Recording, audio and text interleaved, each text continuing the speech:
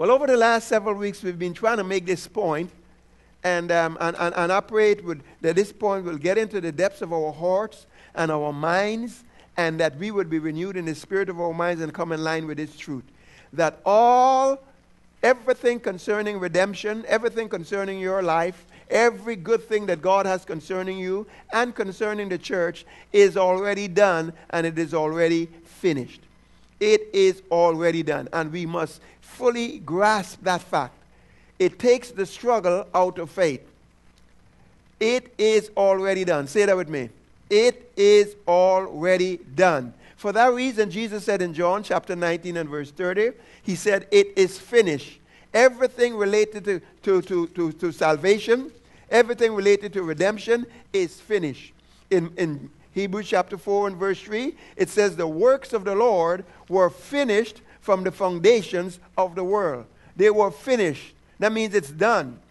Colossians chapter 1 verse 12 and 13 says that says that we have been delivered past tense from the kingdom of darkness, and we have been translated into the kingdom of his dear son. Amen. It says, in other words, past tense, we are delivered from the kingdom of darkness, and have been delivered, and we've been translated into the kingdom of his dear son. Again, it says in Ephesians 1 and verse 7 that in him we have redemption. It's a reality. It's not something we're trying to do. We're not something we're trying to persuade God on. Redemption is already so. For all that it entails, redemption is already so. The healing, the wholeness, the preservation, the deliverance, the divine protection, the prosperity, it's already done. Freedom from the curse, it's already done. And for that reason, you have scriptures like Ephesians chapter 1 and verse 3 that says we are blessed with every spiritual blessing in heavenly places in Christ.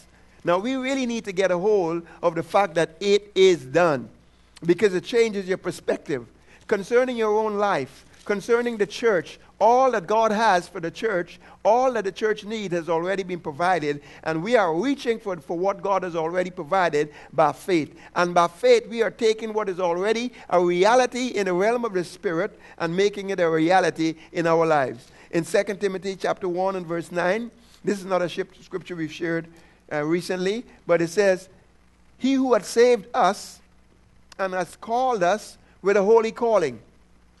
He has called us with a holy calling. In fact, part of that holy calling that he's called us with, the Bible says in Hebrews, I believe, chapter 3 and verse 1, that we are partakers of the calling that is on Jesus' life. And right now, Jesus is seated at the right hand of the Father. Amen? And we are seated with him. Jesus is a high priest over all things to the church. We are kings and priests. He is the King of kings, and we are kings. Hallelujah. We are partakers of his calling. No wonder it will say that as he is, so are we in this world. Anyway, 2 Timothy 1 verse 9 says, who hath saved us and called us with a holy calling, not according to our works, not according to our qualifications, not according to our academic ability or our background, but according to his own purpose and his own grace. According to his own purpose and grace, which was given us in Christ Jesus. He's called us according to his own purpose, his own design, his own plan, because he does everything according to his own counsel, it says in Ephesians chapter 1. And grace, which was given us.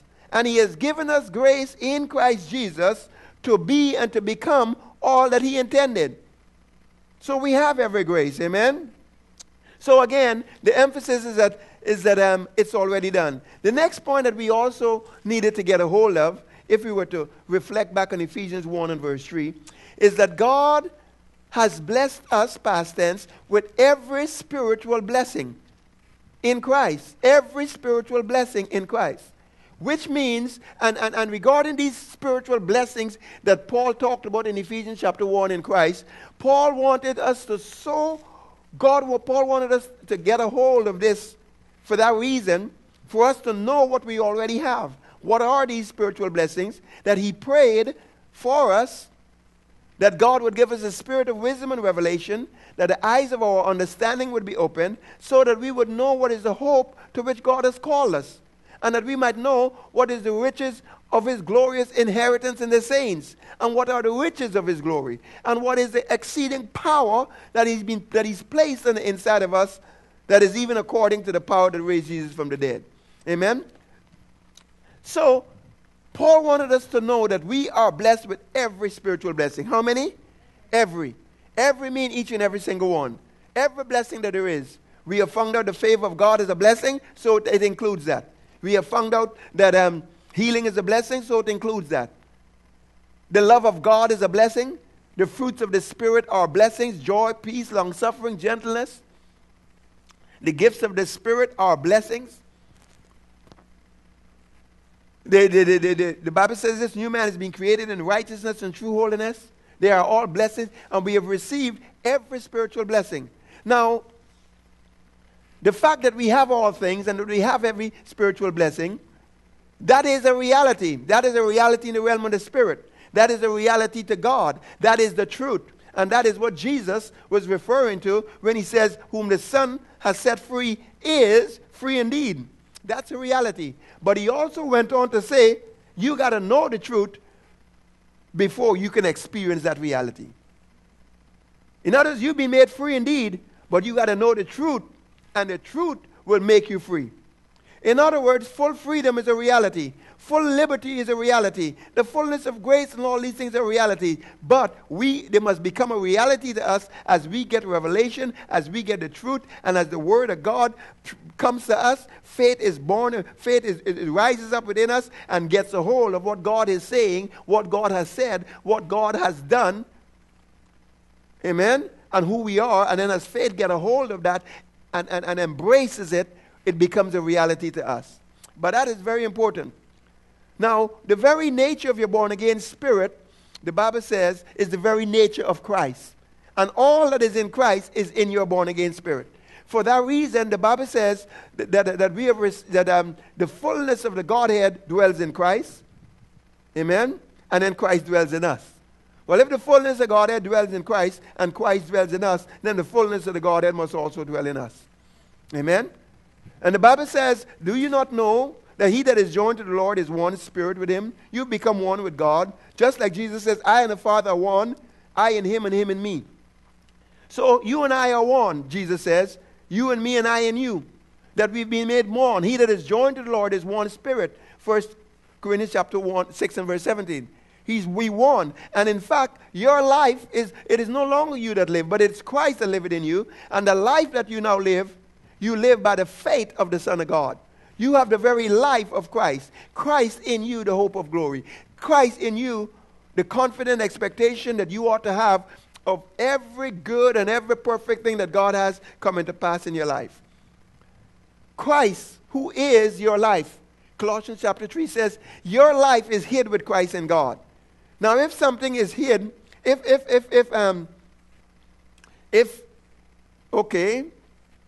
this wonderful, valuable pearl of great price, if this pearl is hidden in this container, what do you call those things you put jewelry in? This jewelry box. For you to find the pearl, you're going to have to find the jewelry box. Locate the jewelry box, you locate the pearl. Well, when your life is hid with Christ in God. Amen? Your life is hid with Christ in God. So for you to locate your life, you got to locate Christ. And when you locate Christ, the Bible also goes on to say in the very next verse that when Christ, who is your life, shall appear, then shall you appear with him in glory. So your life is hid with Christ in God, and Jesus' life is your life. Now, this is something that, again, is a reality. But for it to become a reality to you, you've got to get this revelation, meditate on it, think on it, believe on it, abandon yourself to it until it becomes real to you. Because until it becomes real to you, it's not going to become manifest to you, or in you, or through you. Amen? So, again, this scripture here, again, Christ is my life. He is my identity. Amen? And we have to believe that. He is, so you look in Jesus, and when you see him, having conquered all things, when you see him, see yourself in him. When you see his nature, when you see his love, when you see his faith, when you see his joy, see that is who you are. That's what's happening on the inside of your spirit. It's as if he is a mirror of who you are on the inside. And that should not be a surprise because he is the Word. And the Word is the mirror. Amen? And the Word reveals what's inside of you. There is this scripture I find in Galatians chapter 4. It says, because you are sons, Galatians 4 and verse 6, because you are sons, God has sent forth the Spirit of His Son into your hearts. So who came into your hearts? The Spirit of your Son. And Jesus said, as He is, so are we in this world.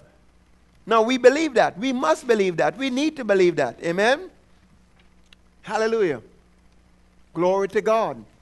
Blessed be the name of the Lord.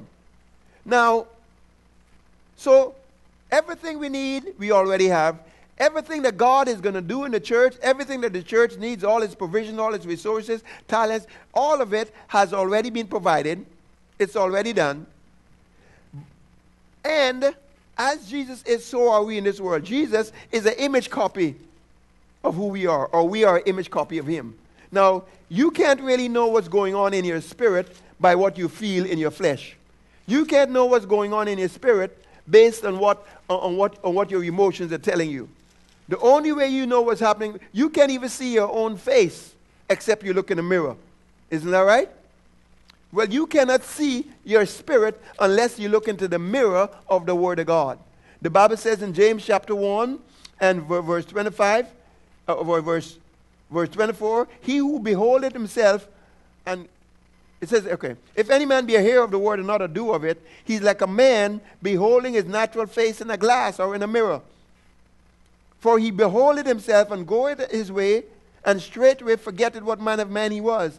But whosoever looketh into the perfect law of liberty, the perfect law of liberty, into the perfect law of liberty, to that which produces the liberty that is already yours in Christ.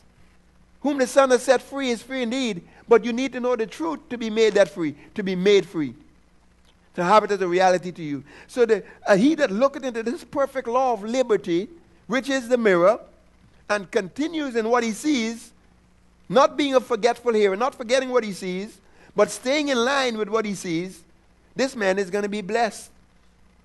This man is blessed in his deed. This man is going to be supernaturally empowered to prosper. Amen?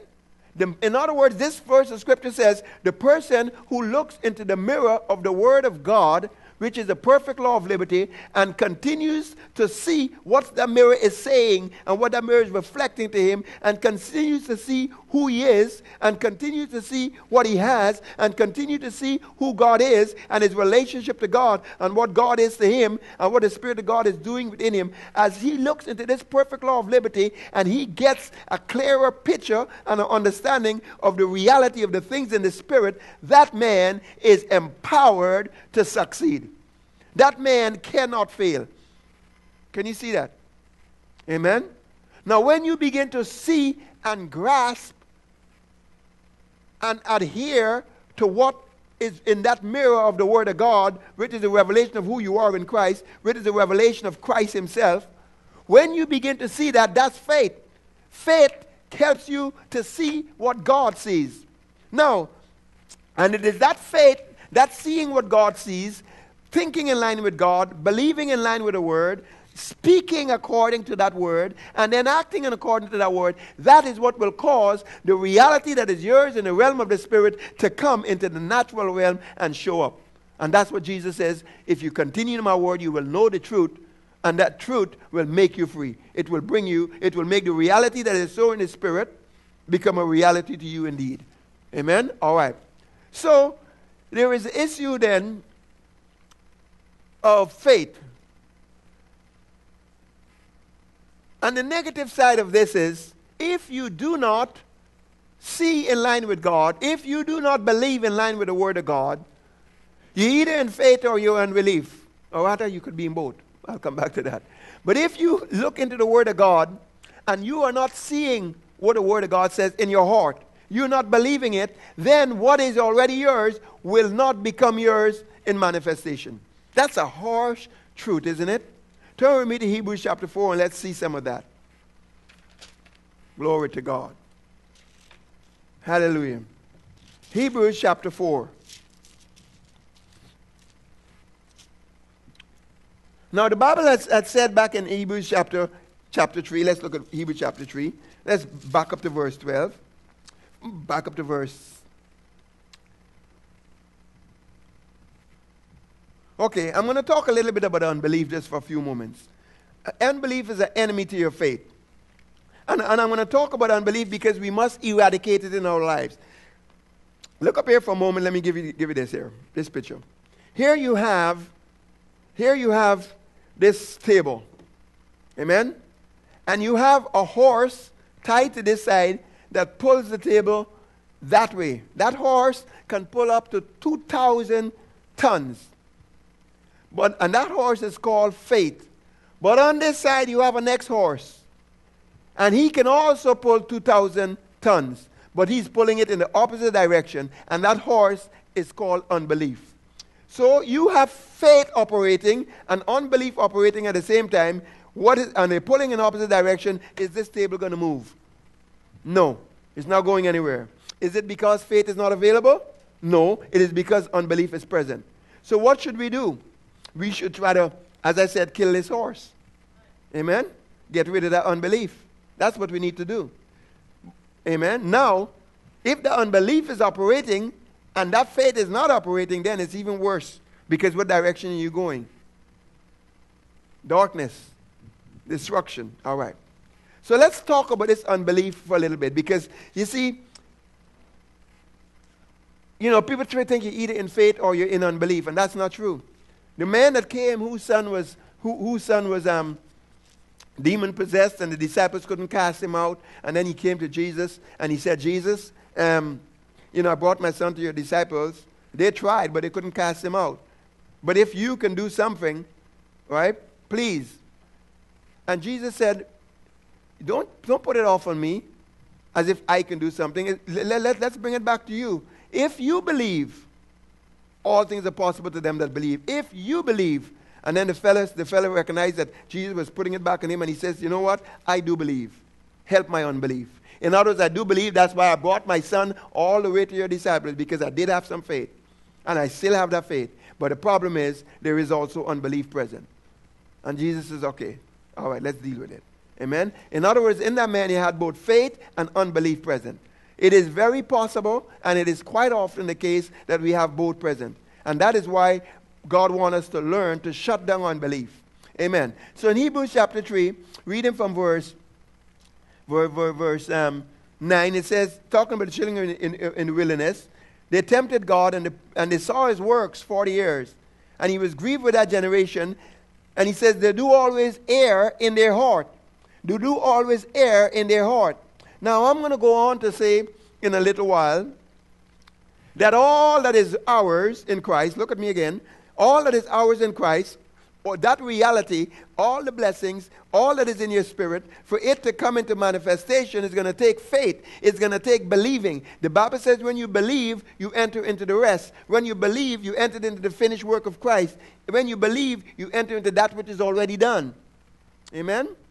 And he that believeth have. So I'm going to end up talking to you about believing. Now when I talk to you about believing, right, I will also say how it is to believe and about believing and about faith. So to pull this stuff down, when we talk about that, we're going to talk about believing. We'll talk about believing in your heart.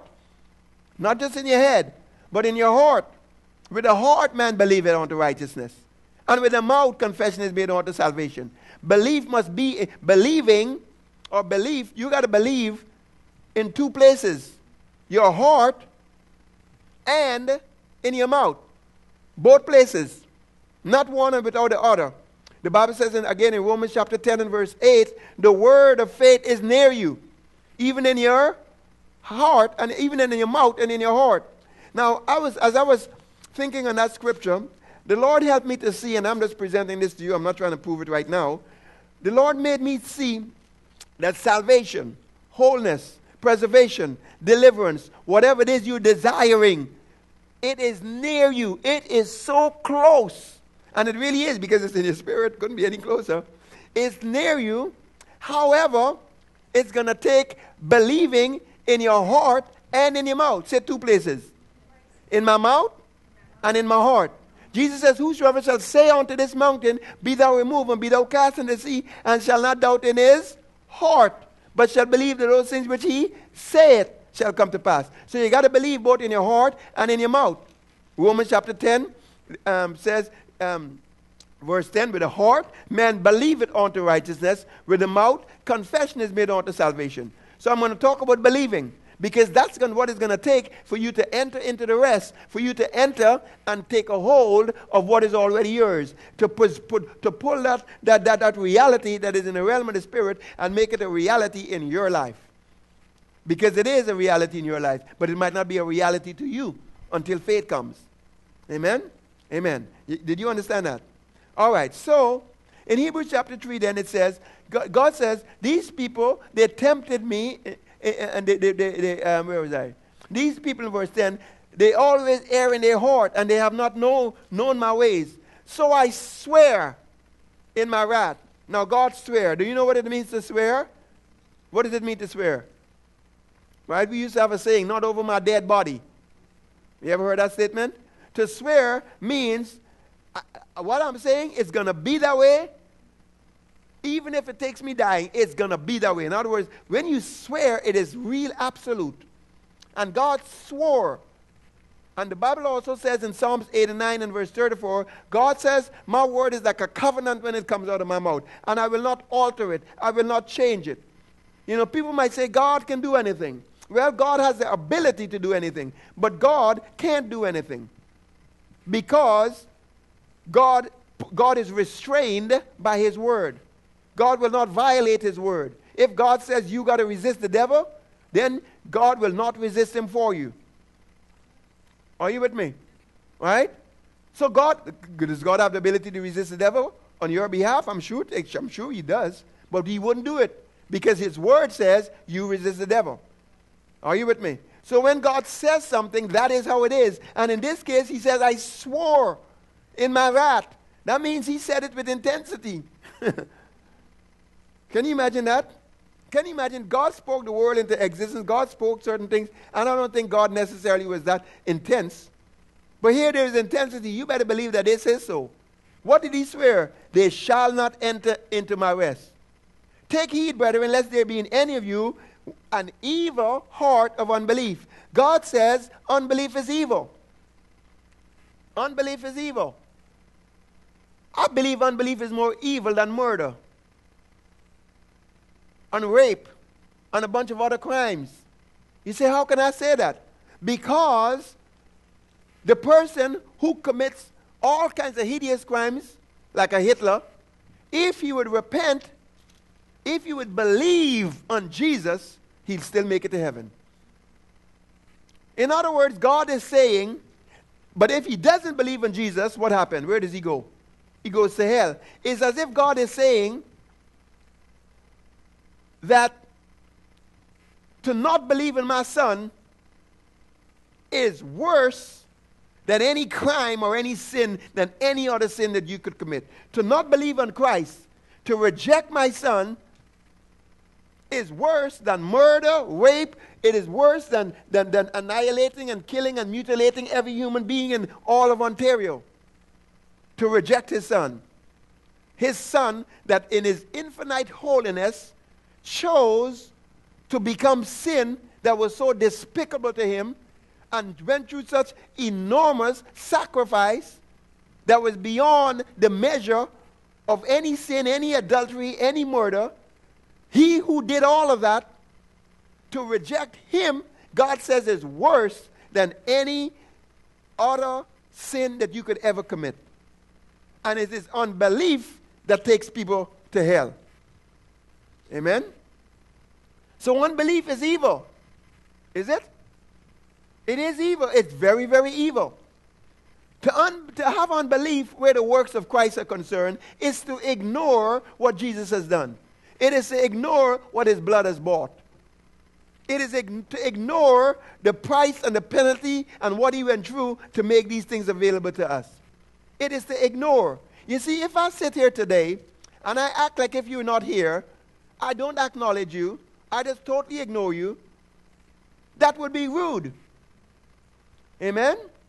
But the Bible says in Philemon verse 6, that your faith grows, becomes productive, and it produces and it works as you acknowledge every good that is in you in Christ.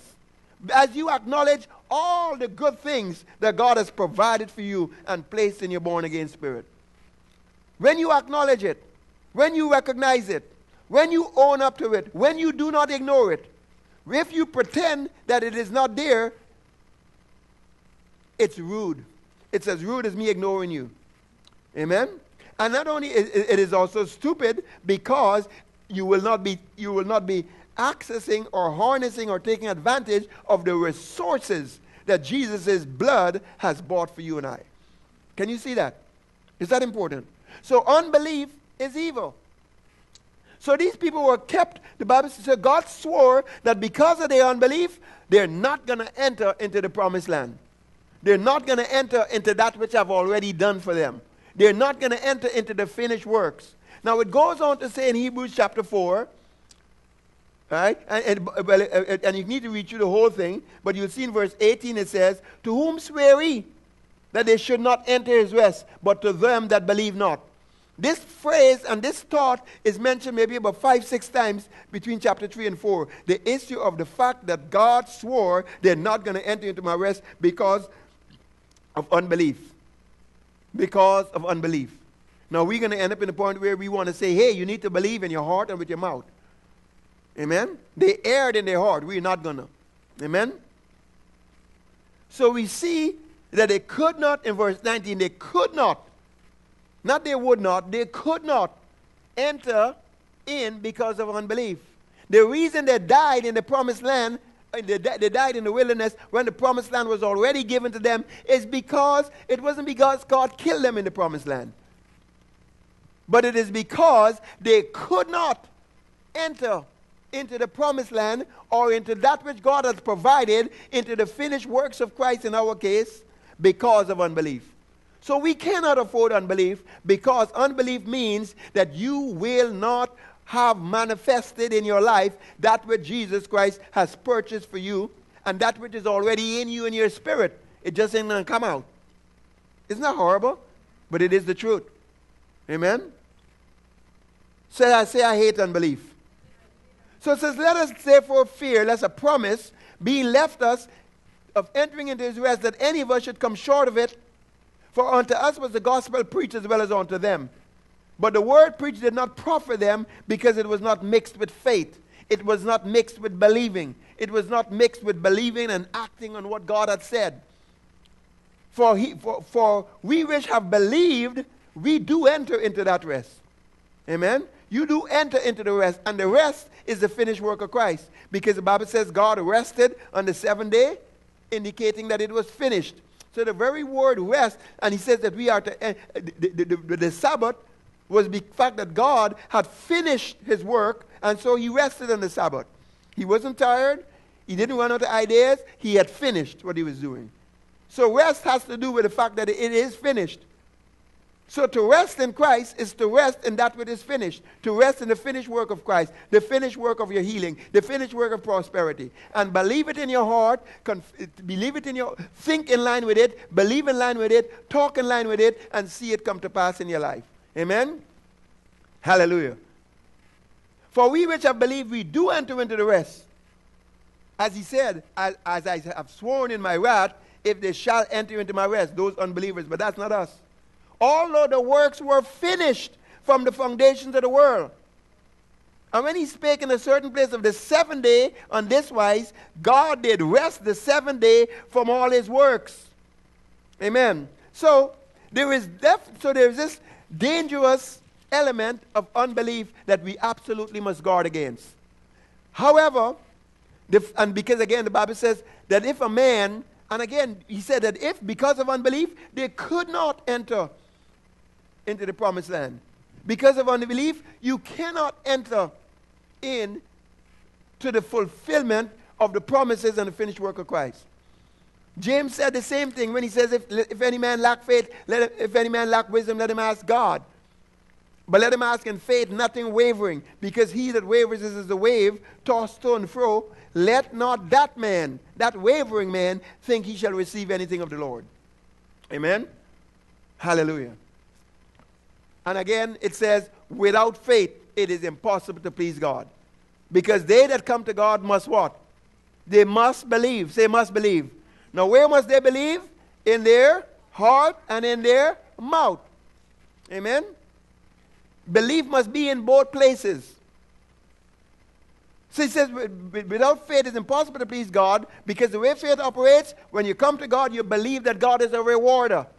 That means you believe that God is good. You believe that God is a giver. You must believe that God is a rewarder and of those that diligently seek Him. That God is and that He is a rewarder. Blessed be the name of the Lord. All right. So faith needs to be in two places. Now, here's the awesome truth. Now, turn with me. Glory to God. Yeah, okay, turn with me. Let's go to Mark chapter 11 for a moment. Now, I know you've seen this many times before, but let's look at it again. Mark chapter 11. Glory, hallelujah. Mark chapter 11. Now, you know the story with the fig tree. Jesus cursed the fig tree. And He cursed the fig tree from its roots. And he says, no man eat fruit from you hereafter forever. And the fig tree withered up from the roots. When the disciples saw it the next day, they were marveled that the fig tree, which Jesus had cursed, had withered and was withering from the roots up. And so they marveled. And Jesus turned and said to them in Mark 11:22, and Jesus answered, let me read verse 21. Peter called him to remember and said unto him, Master, look, the fig tree which you cursed is withered away. And Jesus answered and said unto them, have faith in God. Have faith in God. Now, may I pause for a moment and say something? Apparently, the Greek scholars have concluded that this verse is more accurately written as have the faith of God. Say faith of God. Other translations might say have the God kind of faith. But I like the faith of God. Amen? And then Jesus went on to explain how the faith of God operates.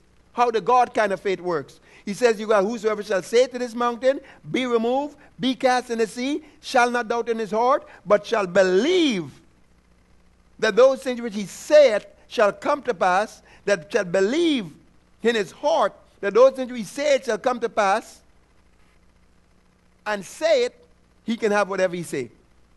Amen? So Jesus says, this God kind of faith works, but you got to have faith both in your heart and in your mouth. Amen? Now, Jesus was talking to people that were not born again at that time. Amen? They were not born again, were they? They were not blessed with every spiritual blessing in heavenly places, Christ.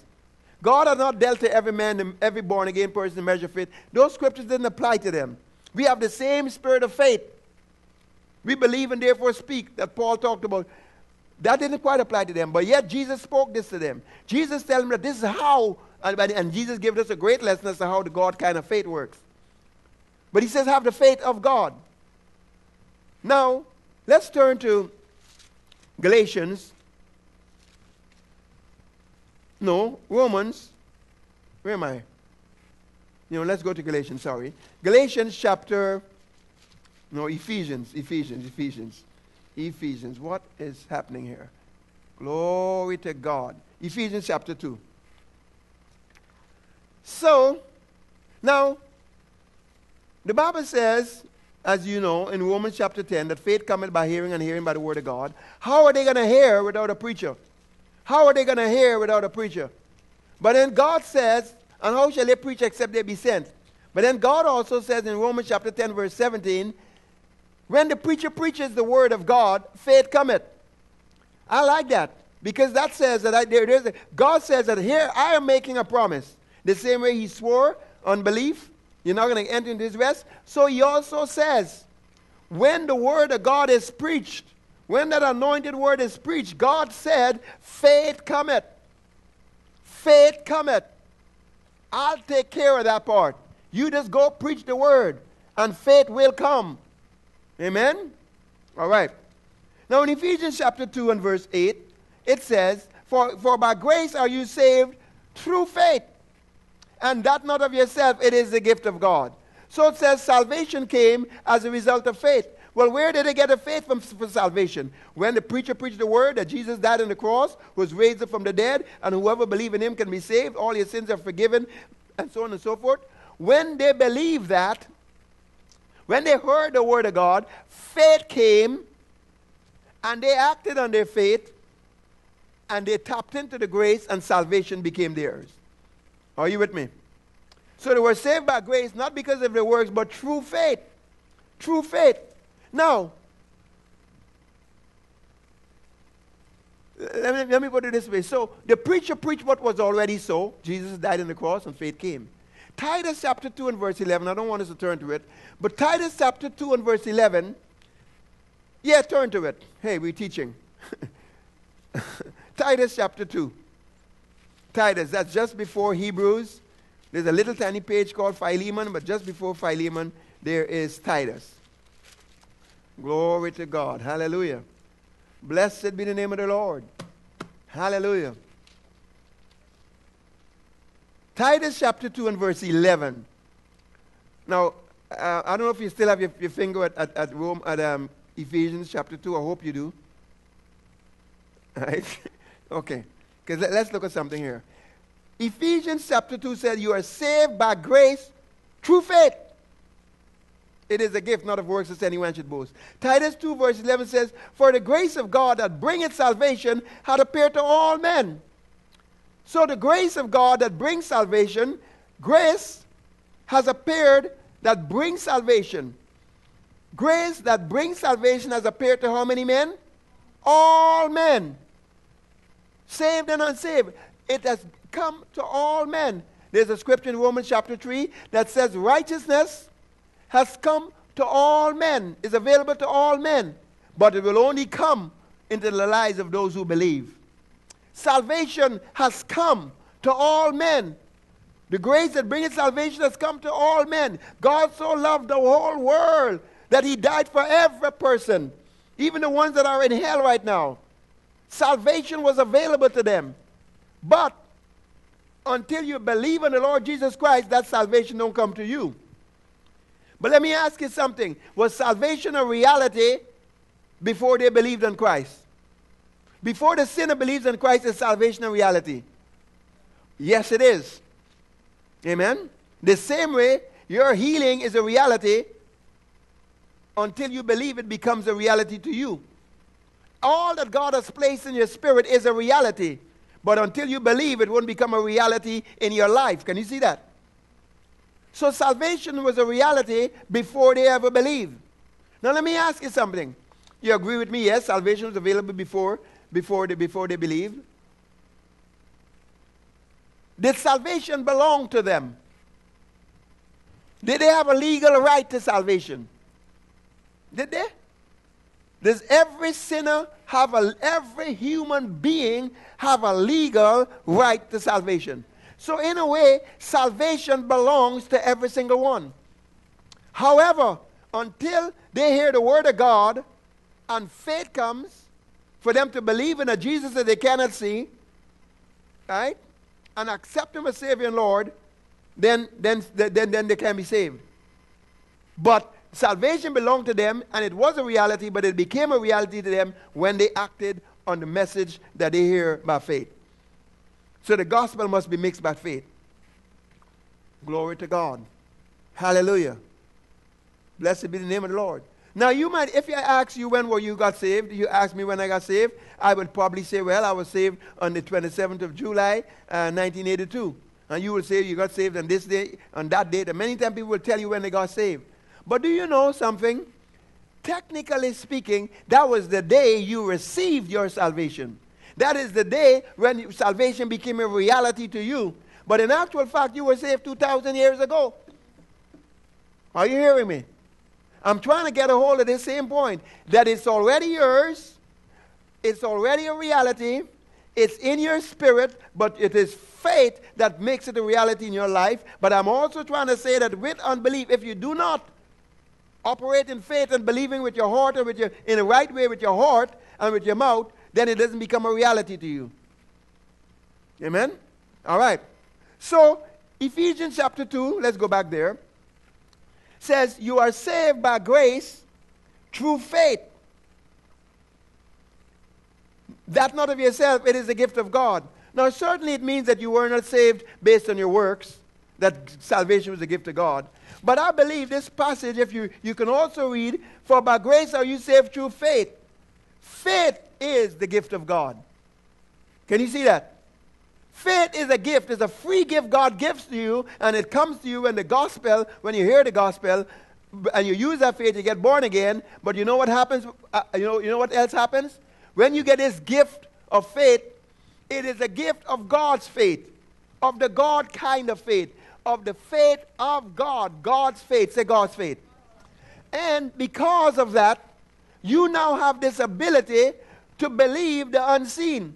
The same way you rejoice with joy unspeakable, full of glory, and you haven't seen Jesus, you haven't seen hell, you haven't seen heaven, but yet you rejoice. You have got that same faith to operate on anything else that the mirror of God's word reveals belongs to you. Do you hear me? So, but the faith that you have, now this is what I've also been trying to emphasize. The faith that you have is not some weak, frail, handicapped, what do you call it? Impotent faith. The faith you have is the faith of God with the full potency of God's faith.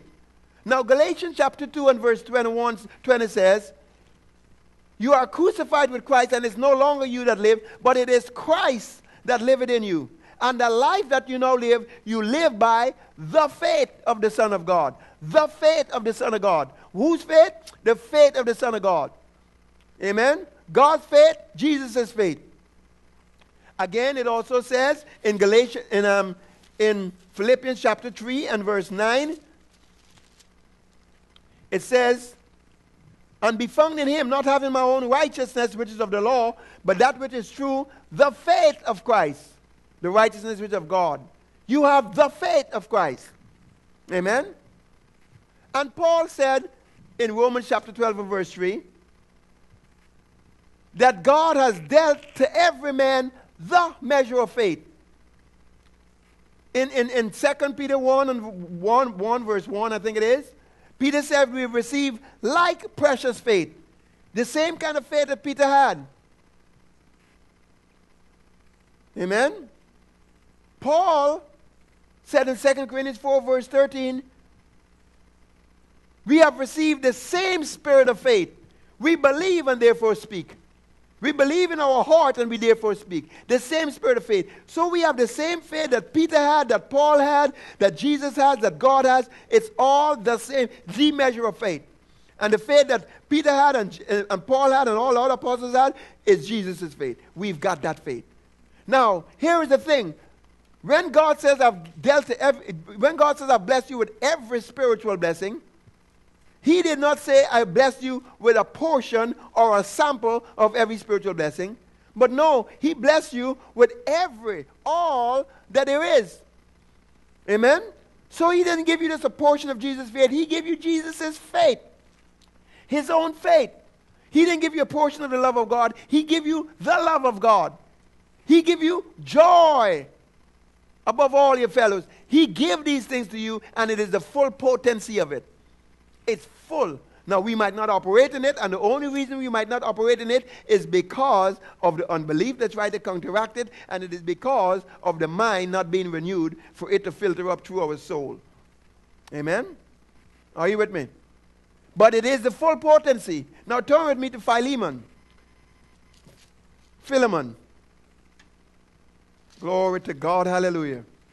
Say, I have Jesus' faith. The full potency of it. Amen. You don't have no faith shortage. Amen. Glory to God. And Jesus says, with that faith, working right, believing in your heart and believing with your mouth, you can get a hold of the truth and bring the reality of God and make it a reality in your own life. Amen? Philemon 1 verse 6 says that the communication of thy faith may become effectual. The Amplified says that it may produce, that the communication of your faith would produce, that your faith would work. Your faith comes by hearing and hearing by the word of God. But here is how your faith works. Here is how your faith produces. This is what causes your faith to produce and become effective. Acknowledging every good which is in you in Christ. Acknowledging it, not ignoring it. Believing it. Saying that it is so. You know, you ought to read the Bible, and every time you see a verse of Scripture with some wonderful promise, that in Him I live and move and have my being, my sustenance, you ought to read that verse and says, I believe that in my heart. And I say with my mouth, it is so. In Him I do live and move and have my being. I believe it in my heart. And I say it with my mouth. I am indeed blessed with every spiritual blessing, and I got the full potency of God. Oh, yes, I believe it in my heart. The love that is inside of me, it suffers long and it's patient. I believe it in my heart and I say it in my mouth. That's how it is. I believe it in my heart and I say it in my mouth, that I am filled with all of the fullness of God. Hallelujah. The fullness of God dwells within me. I am, in fact, and I will say in my heart that I do have the mind of Christ in my spirit. I do know all things in my spirit. God has given unto me prudence and wisdom. Christ is made unto me wisdom. I believe that. And I say it with my mouth. This new man, Colossians 3 verse 10, is created after the image of Him that created him. It's created after the exact image of Christ. Yes, as He is, so am I in this world. I believe it in my heart, and I say it with my mouth. Isn't that awesome? Now, so your faith becomes effective when you acknowledge. Now, for me the mere fact that it says acknowledge means that it is so.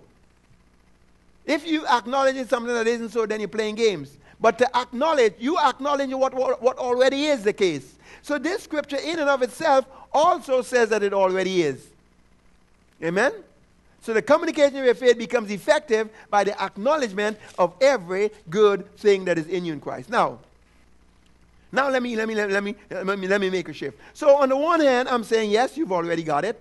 And I'm saying that your spirit is in the very image of Christ, with all the potency in every single area and segment, love, joy, peace, just as Jesus' spirit. The anointing of God is in there. You don't need more power because God has placed the fullness of His power inside of you, the exceeding greatness of His power that He demonstrated when He raised Jesus from the dead.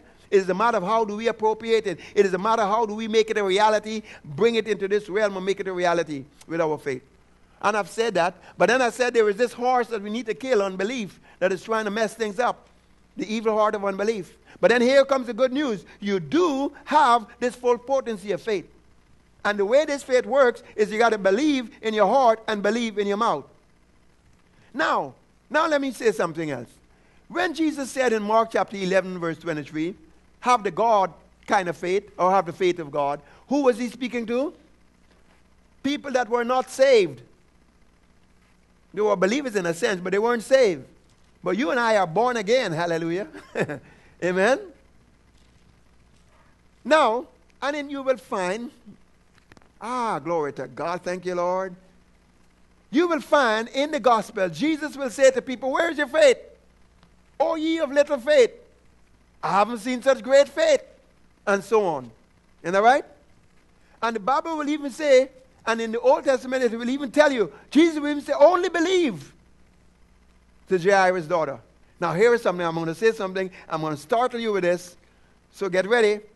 But this is so powerful. This had slipped away from me for years, but praise God I got it. I ain't going to lose it. In the Old Testament, Jesus talked like that. Have faith. You of little faith. Where is your faith? Great faith. Only believe. Right? All things and telling people, exhorting them to believe, exhorting them to have faith. But watch this. In the epistles, and check this out. Come back next week and tell me if you find any. You will not find any scripture in the New Testament where Paul or any of the other apostles in the epistles are exhorting the believers and telling them, where is your faith? believe. Only believe. You don't find that. You don't find that. You know why? You know why it's not exhorting them? You know why? Here is why. First of all, what you already have is a matter of realizing what you already got. Well, here's the reason why. I mean, I don't phone, Justin is away in university and in Waterloo. But we don't phone and say, Justin, you got to remember, let me exhort you, let me encourage you. Let me encourage you, let me remind you, you need to breathe. Keep on breathing, boy. Do we say that? Why not? Because it ought to be natural to him. Are you with me? Well, you are a believer. We ought not to have to provoke you to say, believe, believe, oh, believe, believe, have faith. Because you are a believer. That's why you're here in church today, is because you're a believer.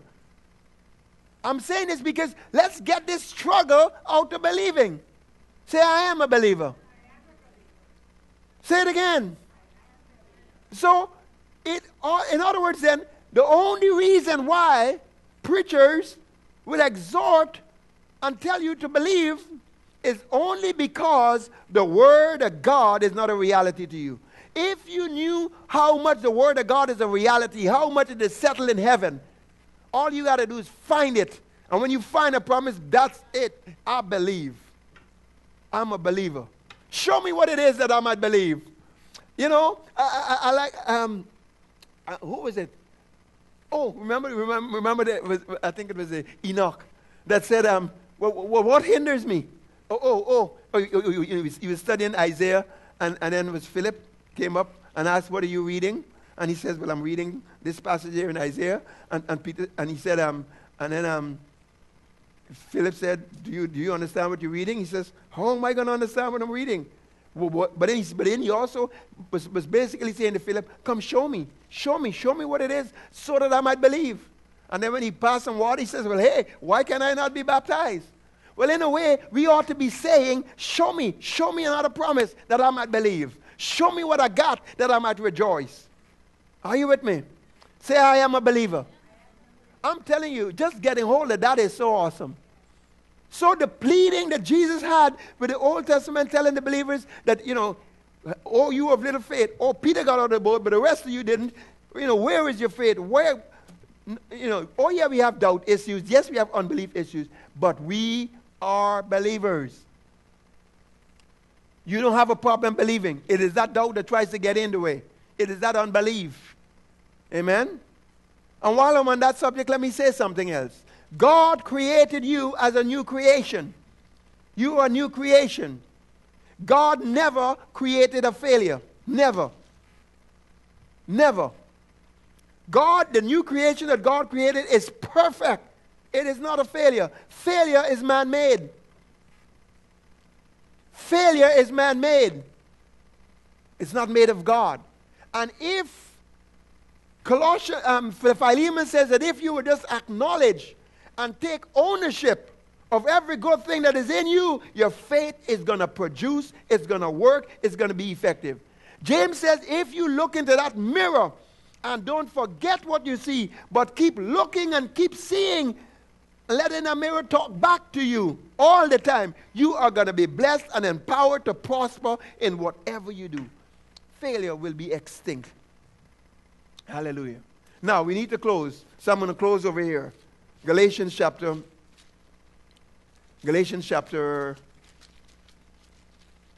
3.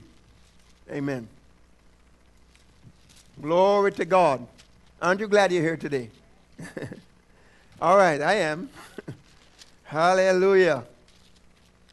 Glory to God. Blessed be the name of the Lord. Galatians chapter 3 verse 13 says, Christ had redeemed us.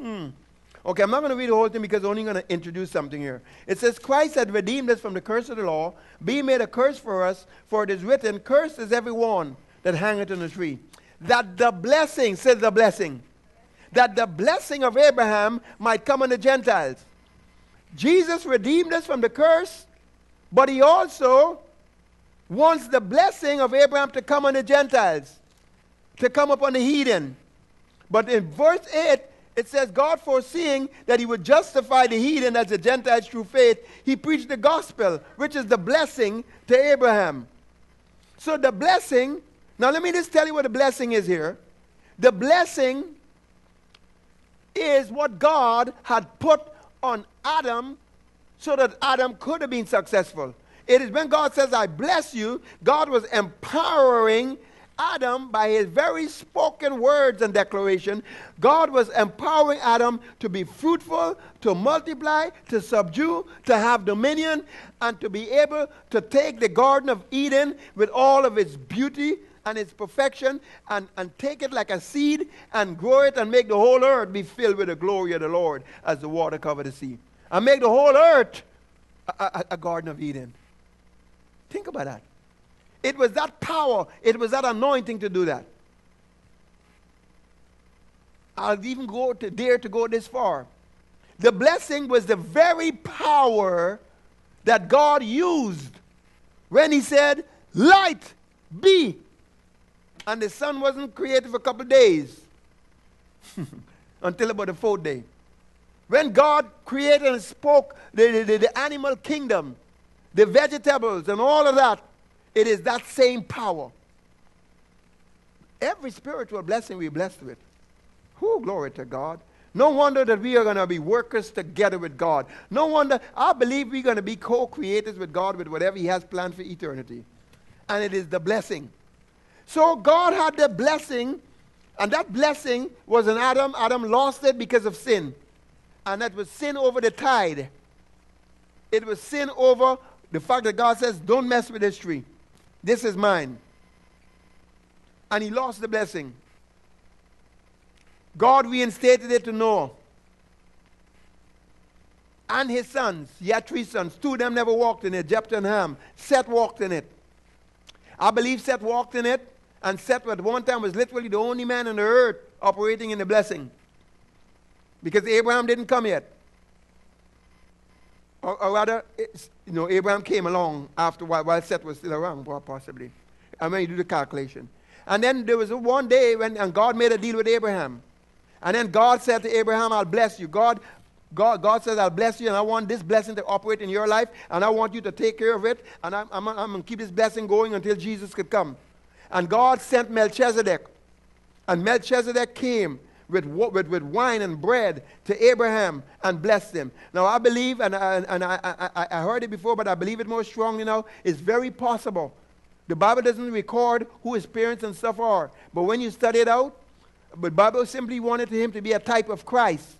And he was a type of Christ. But he was a real person.